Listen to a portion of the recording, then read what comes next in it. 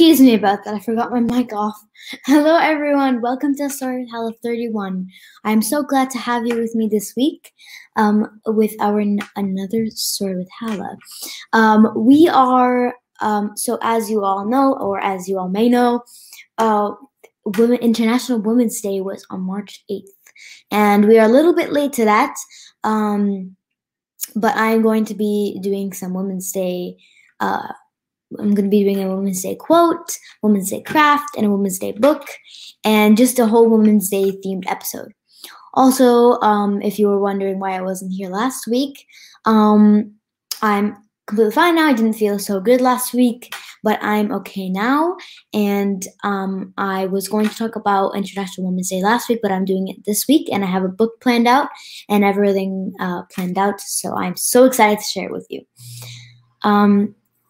So this week's quote is about International Women's Day.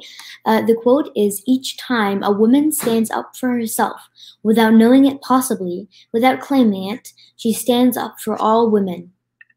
So if I'm going to explain this a bit better, every single time a woman stands up for herself, every time she stands up to people who don't support women's rights, every time she speaks up for her right, every time she does a great feminist act, she's standing up for all women. Because if even one little action to help women's rights will help all women in the future, and we will all have a safe and happy place where the whole world accepts women, and people start normalizing men jobs for women as well. Like, for example, you might walk by and you might see women driving a bus, and some people would think, oh, well, that's a man job because it's a big and strong bus that you need to steer around, and only a man can do it. And well, why not? Why can't a woman do it? Women can also be strong. Women are the same species, basically the same people as men. So why should they get the same rights? It's really, sometimes you think the world is so silly because there's really no difference between both genders, and we should all have our own rights, no matter who we are. All right, so we are now going to move on to the book, and I'm so excited. I've been, I'm not sure what the expression is, I think hanging off my chair for like the whole week for this book. I really like this book. It's more of a longer one, but I like it, and mostly because we're going to be talking about Malala, and I'm sure you've all heard of her. The book will explain further into who she is. So I'm going to share my screen right now, and we're going to start with the book. All right. Again, I'm going to be reading on Epic, very good website, so that I'm going to be reading on, and we're going to be reading the book Malala, an activist for girls' education.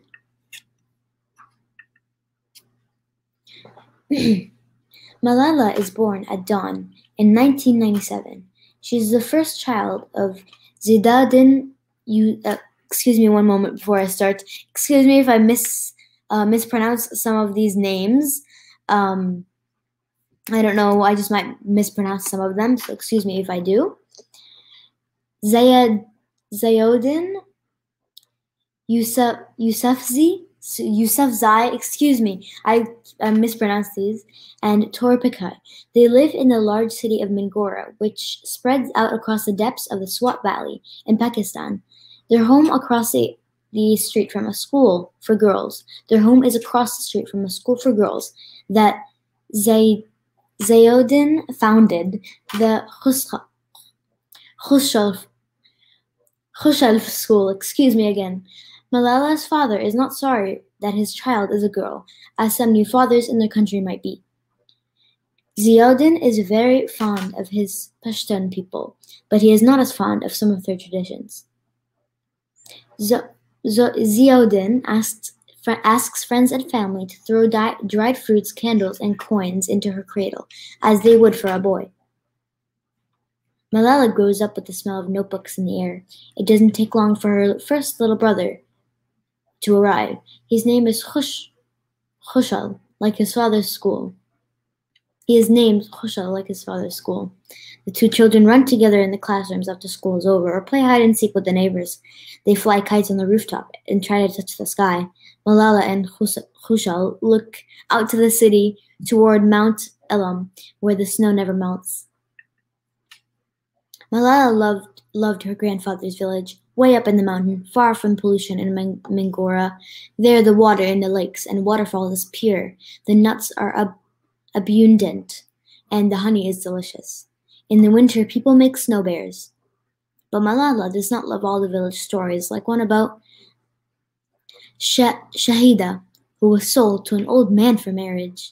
In the Pashtun mountains, even more than in the city, men are the ones who are visible in society and the workspace, while women stay at home and must obey the men. Most women, like Malala's mother, cannot read or write. Malala likes to climb up on the roof at home in Mangora so she can listen to the sounds of the sky, the chatter of the birds, and the words of her father talking about politics with his friends while they drink cardamom tea. They talk about how the Taliban, a powerful and violent political group, has set another school on fire. Malala's father and his friends hate that the Taliban wants students to study strict, very conservative interpretations of the Quran. They call the Taliban an ignorant group and worry that it will cause terrible problems. Ziauddin often shares ideas with his daughter. Malala knows that she is lucky to have thoughtful parents. Her mother loves a Pashto song that goes like this: "Don't kill doves in the garden. You kill one and the others won't come." Malala thinks about what this meant.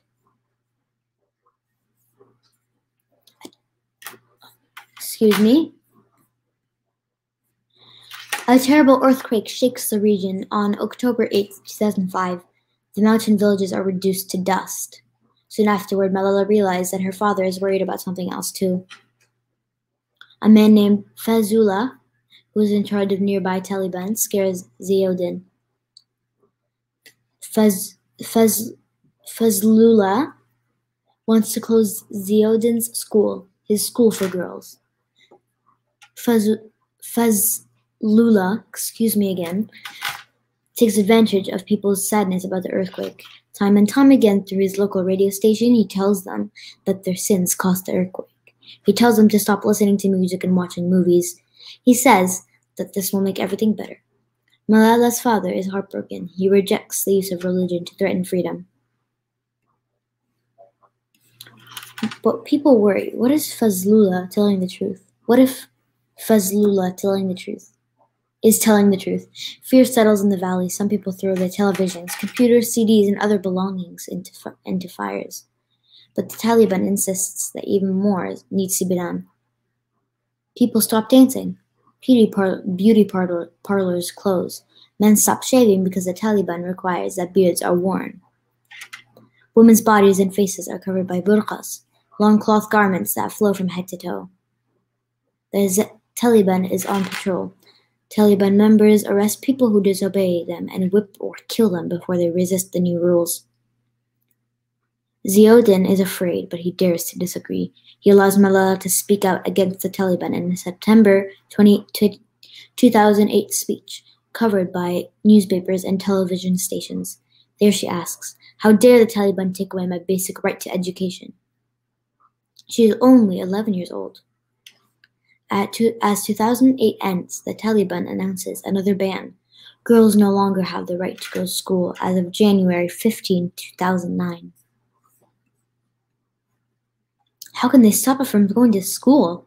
Malala is upset. Her friends are angry too.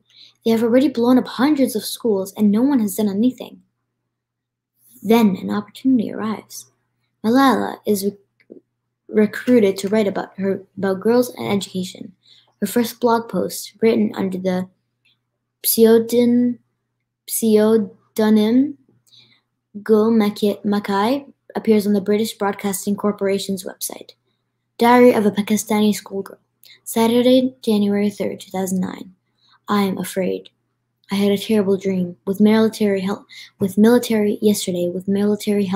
and the Taliban. Malala's words would not stop the Taliban. The group goes farther north and uses even more violence. Soon there are peace agreements between the Pakistani government and the Taliban, but agreements don't work in the end. The Taliban continues to use violence against people. Then tanks and guns arrive in the valley. Malala and her family abandon their house and travel to the village where her grandparents live. They stay in 4 cities over 3 months before they can return home.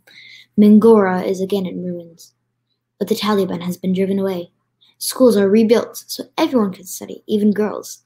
Malala wants everyone to get an education. Malala is elected Speaker of the Child Assembly associated with the Khpal Kaur Foundation, which promotes the rights of children. In this leadership role, she begins as a children's rights activist, but soon the Taliban returns to the valley. Schools are destroyed again. Supporters of freedom are executed. Malala doesn't get discouraged. Although she is not yet 14, she is already an important person in her country. She continues to write her blog and fight for girls' right to an education. Malala is often invited to speak and receives a lot of assistance for her campaign. The Pakistani government awards her the first ever National Youth Peace Prize. By 2011, Malala was so successful she's able to create an educational foundation. It also helps her and people who support her work. But her family is threatened by the Taliban. The militant group does not like her father's schools or Malala's activism. On October 9th, 2012, Malala is riding home on the school bus. It stops suddenly, and a man shouts to the driver, "Is this the Khushal school bus?" A second man enters the bus and yells, "Who is Malala?" Nobody answers, but some students look at their friend. It is obvious who Malala is. She is the only one who has taken off her headscarf on the bus. One of the men shoots Malala 3 times. Everyone screams. 2 other girls are hurt. Malala slumps forward onto her best friend's lap. The bus driver speeds to the nearest hospital in Swat. The Pakistani president, along with other politicians and famous Muslims, condemns the assassination attempt. The Taliban claims responsibility. Malala is not doing well. Her father wishes out loud that he could take her place. The doctors and the government decide to accept an offer for Malala to be treated at a hospital in Birmingham, England. Malala must go alone because there's too dangerous for her father to leave her mother and brothers alone in Pakistan. She's confused when she awakens in England, but she speaks on the phone to her parents. Finally, her family arrives. Letters and gifts are sent from all over the world. After several operations and a lot of time to heal, Malala takes classes in Birmingham. The Taliban does not silence Malala. She keeps fighting for education rights. There are more than 5 million children in Pakistan who don't have the right to go to primary school. Most of them are girls. Malala empathizes with such young girls in other countries, such as Afghanistan, Nigeria, and Nepal, who live where education for girls isn't valued. Many people believe that women should stay at home to watch the younger children cook, do housework, and get water from the wells. Girls are often required to marry at a very young age. Many families believe that only boys should have jobs. Malala disagrees with all of these ideas. On Malala's 16th birthday, July 12, 2013, hundreds of people from around the world would hear her speak at the United Nations in New York City. Malala wears a shawl that belonged to Benazir Bhutto, a Pakistani prime minister who was assassinated. I am here to speak up for the right of education for every child. I want education for the sons and daughters of the Taliban and all the terrorists and extremists. She speaks about Martin Luther King Jr., Nelson Mandela, and Mahatma Gandhi. Poverty, ignorance, injustice, racism, and the deprivation of basic rights are the main problems faced by both men and women. She speaks about women's rights and girls' education. There was a time when women social activists asked men to stand up for their rights, but this time we'll do it by ourselves. Malala puts hope in hearts and tears in her eyes. One child, one teacher, one pen, and one book can change the whole world. The next year, Malala receives the Nobel Peace Prize. At 17, she is the youngest person ever to receive the prestigious award. But the beautiful Swat Valley, where pomegranate, fig trees bloom, still isn't free. Malala and her family can't go home because they are under death threats. Weapons still rule, shots ring out, along with bombs from drones. Fighting results in victims on both sides, sometimes innocent victims. Malala talks with the President of the United States about the situation, but with the hope that peace will triumph quickly in Pakistan. Malala dreams of books and notebooks instead of war in her beloved valley. The Nobel Peace Prize gives Malala wings. She visits Syrian refugee camps in Lebanon. She supports school projects in Nigeria and more. Malala has been known worldwide ever since the United Nations designated July 12, 2013, her 16th birthday as Malala Day. The day celebrates that every child should have the right to go to school, to learn, to write and count, and to know the happiness of reading freely. That is the end of our book. Thank you everyone so much for reading this book with me. I hope you all know a bit more about Malala now. I think this book is absolutely amazing. It's definitely one of my favorite books. I love the whole story about Malala, and now you know that she is the youngest person ever to receive the Nobel Peace Prize, and that she wanted women's rights and education for all the children around the world, and that she was shot 3 times. It's crazy. Her journey is inspirational. Her story is inspirational. It's really, I love the story of Malala, and I hope you all will appreciate the story of Malala and help people around you educate themselves about her and educate themselves about women's rights in general. Excuse me again if I made some mistakes with pronouncing everything. Just there's some words that I couldn't pronounce, which I need to work better on, but excuse me if I did mispronounce any of the words. So moving on, the craft we're going to be doing is a craft. It's an activity but a craft at the same time. It's something really simple. What you're gonna need is a jar, any type of jar. I'm just picking this one because I thought it looked nice. One piece of colored paper, or more if you're using more. For now, we're just gonna be cutting out 4 hearts, but I'll explain more after. You're gonna need some tape, some scissors, and some toothpicks or sticks like these. You can get these from Dollarama. These are kebab sticks, and they work perfectly fine. And just make sure that they fit inside the bottle that you're getting.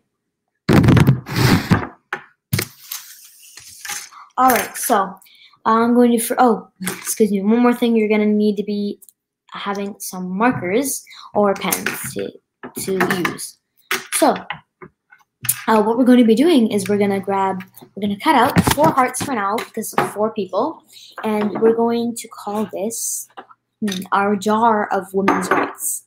So in our jar of women's rights, we are going to be cutting out 4 hearts and putting the names of 4 very inspirational women.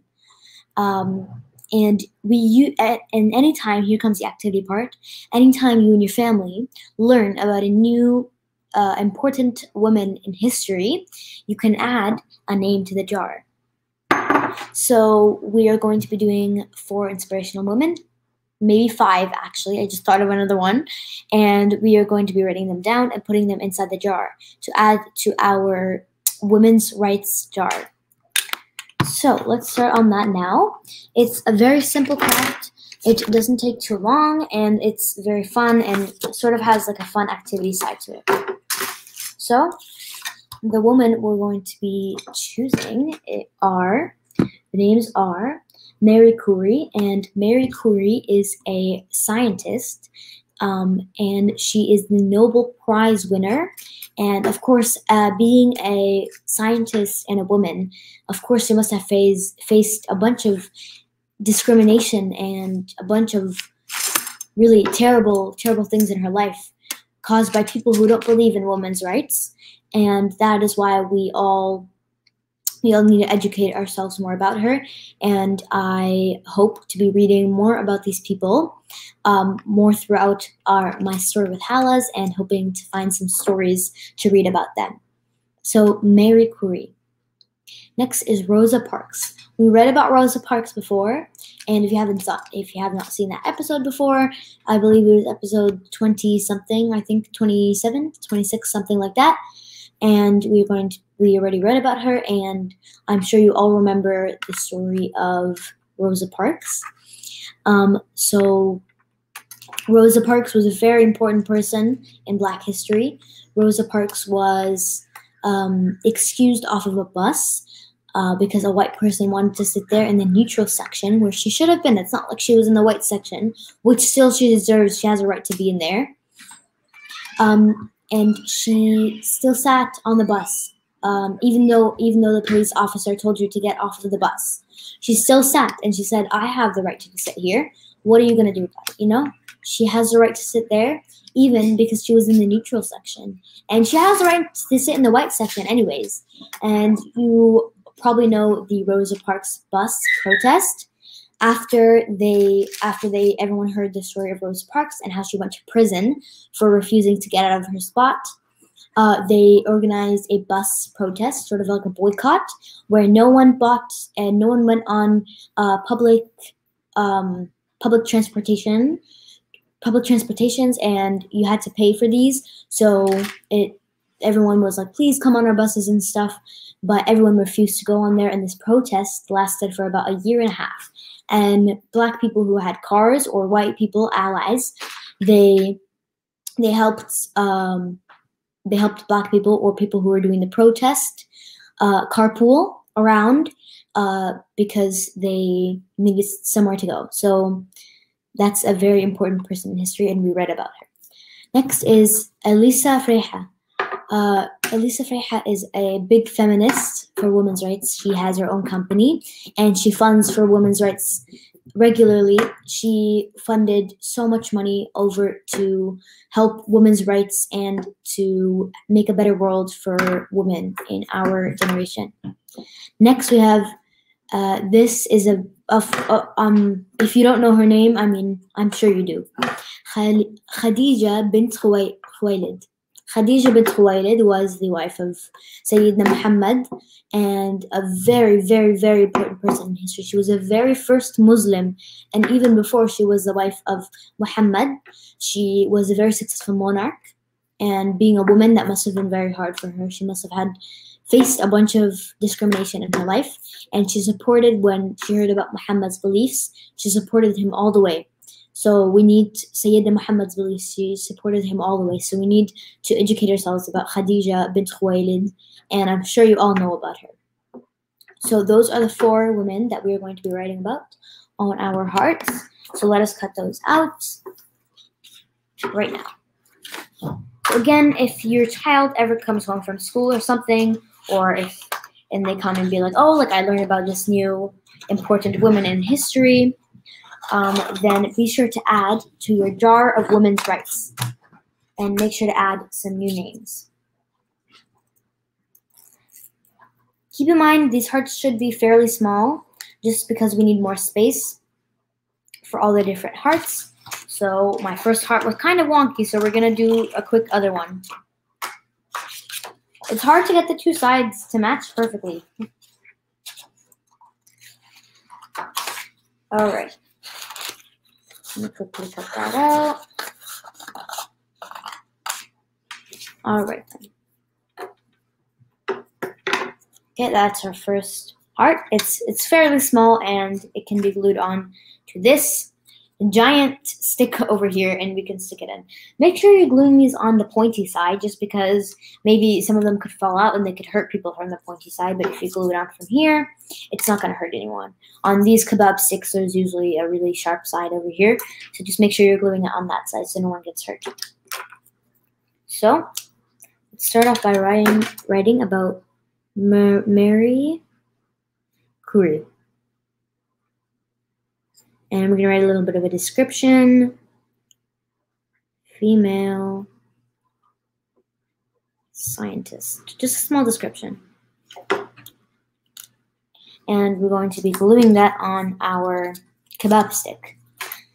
So let me grab my tape and glue this on. I have been using hot glue a lot for the past few stories, and it burns a lot, so I'm going to save myself some hot glue burns and use tape instead, which still works perfectly fine. Let me just cut off this part. Okay, there we go. And glue it on. Perfect. So we have our first heart.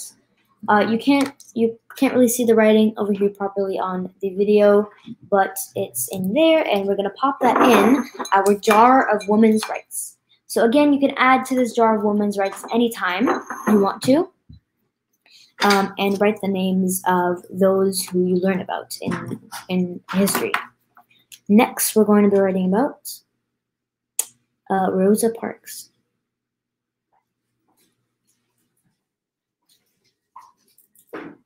Parks. Another.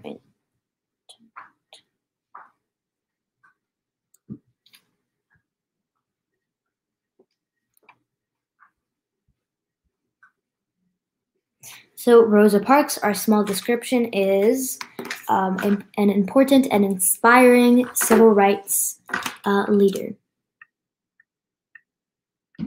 Again, one thing I wanted to address is that Marie Curie died of cancer because of some harsh chemicals, because she's a scientist, and she died from cancer from the chemicals that she was using. So RIP to Marie Curie. We need to all remember her, and we need to all learn about her and educate about her.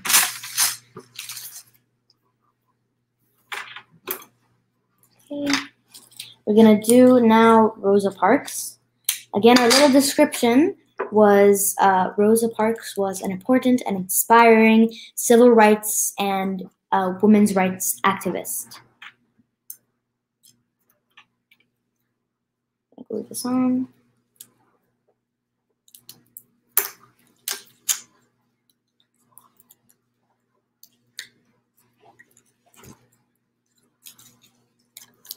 Okay, and we have our second heart in our jar of women's rights. The third heart is going to be Elisa Freja. Let's cut out the heart. Oh, this is a very small heart. I'm going to make it a little bit bigger.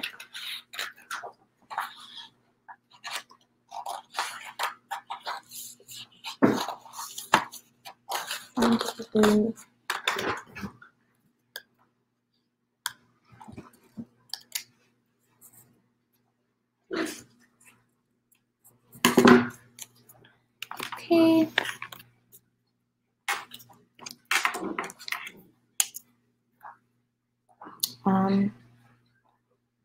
Lisa.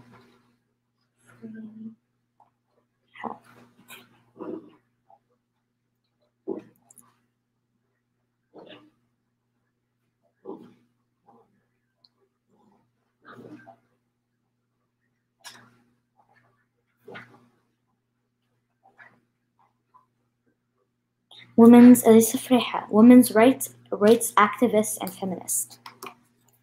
We're gonna glue that again to our little kebab stick. These can be found really anywhere, and I'm sure you have some of them if you've ever done barbecue. And of course, if you're an Arab, you're gonna have a bunch of these laying around, because I mean, who doesn't love kebab?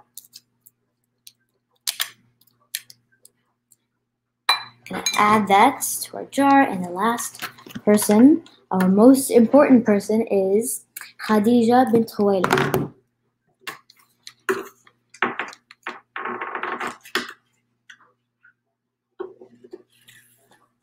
Oh, this is a warped heart. These hearts are hard to cut out when they're not symmetrical. Okay, trying to make them big but not too small, because you don't want too small hearts and you don't want hearts that are way too big so that they won't fit with the rest of the hearts and that they'll go on a big mess. Because if you're going to be adding if you plan on adding more than these 4 women to your jar of women's rights, then I believe you should do the hearts just in between, not too big and not too small. Okay. There we go. Khadija bint Khuwailid.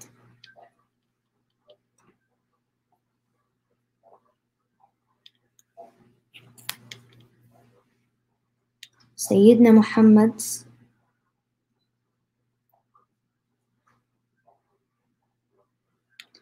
a wife and first Muslim.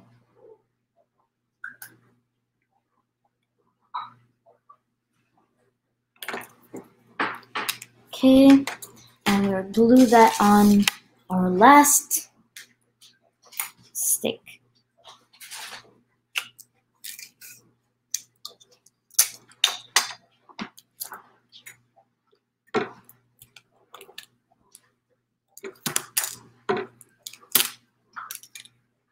So maybe you could set a goal, like you aim for 1 or 2 hearts every day. So that will have you'll have like a little activity to do, and you could aim for 1 or 2 hearts every single day. So you'll learn about 1 or 2 feminists and civil rights or women's rights activists and abolitionists. So we have finished our 4 people in our jar of women's rights. I hope you all enjoyed this week's story with Hala 31, and I hope you will add to our jar right here. This can stay really anywhere, as a room decoration or in the living room, as a fun little activity or craft. So thank you everyone for attending Story with Hala 31. I'm so happy to have you here with me in Story with Hala 31. I hope you all learned more about Malala if you didn't know these few facts about her, and I hope you all enjoyed the story and the quote as much as I did. Thank you so much for joining, and I will see you next week, Wednesday, 5 o'clock on Story with Hala 32.